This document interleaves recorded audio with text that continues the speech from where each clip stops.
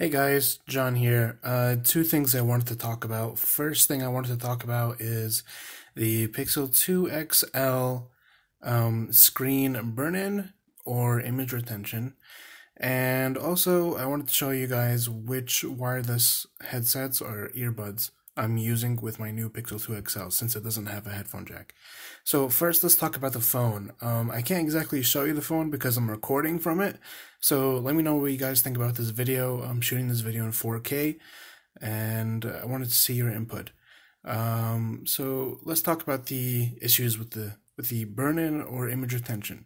Now, I have noticed that I do have some burn-in at the bottom of the screen around the buttons, and so it's not that bad. It's not too bad. It's not exactly noticeable.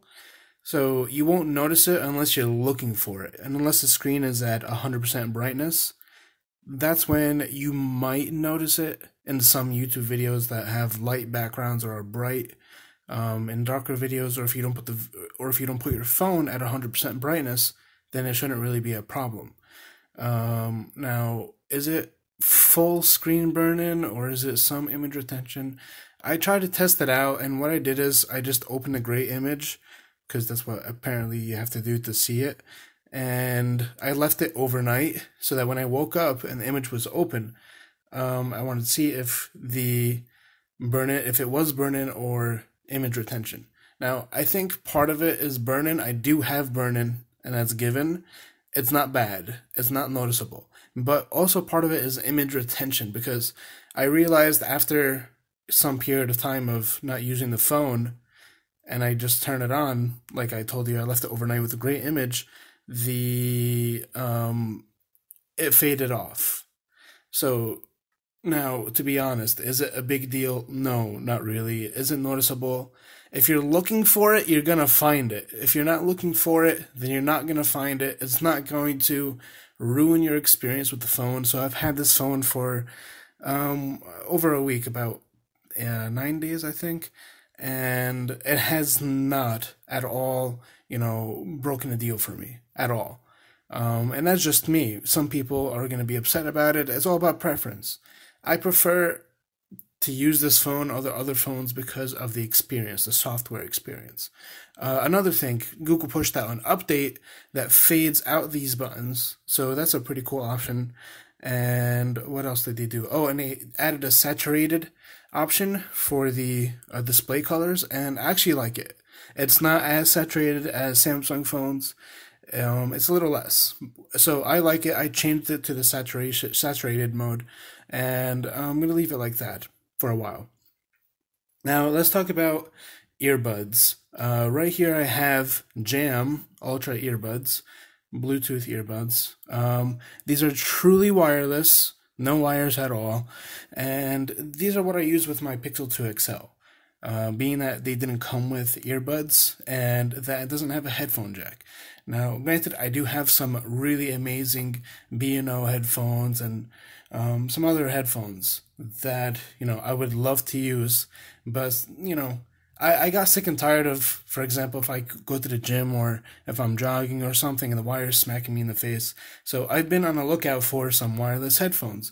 Now I have the the Jaybird X2s, and those were great, but I've always had issues with connectivity. They would disconnect for some reason, or like if my phone is in my pocket, they'd disconnect for some reason. It didn't make sense to me. Paying a high price for those headphones, they shouldn't disconnect. I got these from Best Buy for $100, so it's pretty good. It's decent, and this is the box for it. So the printed box matches the actual casing or of the headphones, and it says back here, wireless freedom, no wires, up to 3 hours playtime. I haven't really tested that because once I'm done with them, I put it into this, which charges, and that says more than 30 hours with the case. I really don't know. I've never had an issue with it. I've only charged it once since I've bought it, and I've had it for well over a month. What else? Sweat resistant, hands-free calling, charges your phone. Yeah. So hands-free calling. That was the Bluetooth calling on this. Great? No, not really. People have complained that they can't hear me very well, so I just basically take them off and I use the phone to my face, which still isn't a deal breaker, being that these are truly wireless earbuds, and they are, in my opinion, the best sounding truly wireless earbuds. So to show you how big the casing is, it's not that big and it's not that heavy. It fits in your pocket like any portable battery. On this side, you have a flap. If I can get it to open, come on.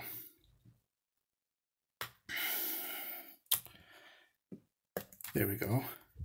No, there we go. You have an output to charge your phone and an input to charge the battery case. And there's also a blue light here, but you can't see it because when the headphones are charging, you'll see a blue light. These are the headphones. They fit in here with a magnetic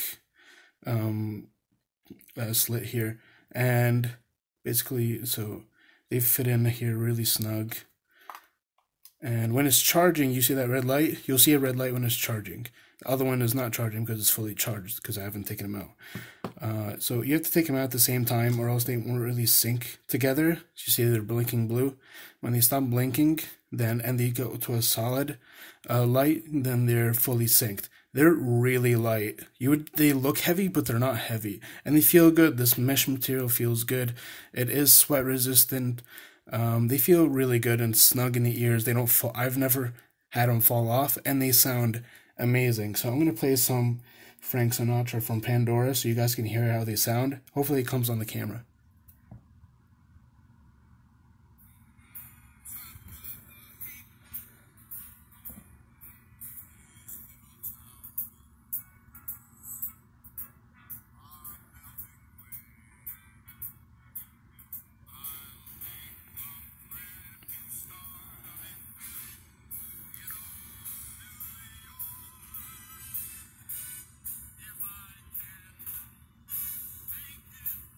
All right, I'm gonna stop that now.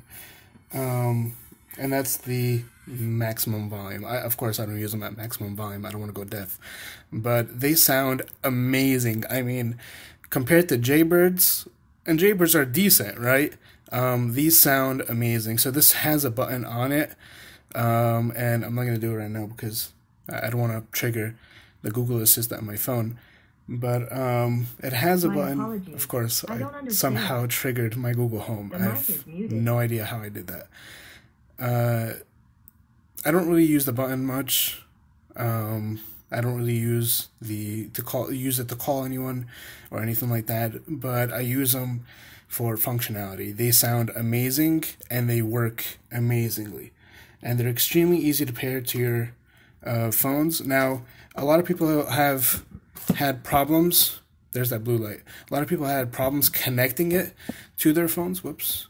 And so my advice to you is, when you connect them, make sure you take them both out of the slots here at the same time, because if you take them one at a time, you're going to connect one headphone and not one earphone, not the other one. So take them both at the time and let them sync to each other first, and then sync it to your phone. Alright guys, if you like this video, give it a thumbs up. Let me know what you think about this recording on the Pixel 2 XL, recording it in 4K, and let me know what you think about these headphones. If you picked up a pair, let me know what you think. They're $99 from Best Buy. I'm sure they're available on Amazon and other websites. And have a great day, guys. Peace.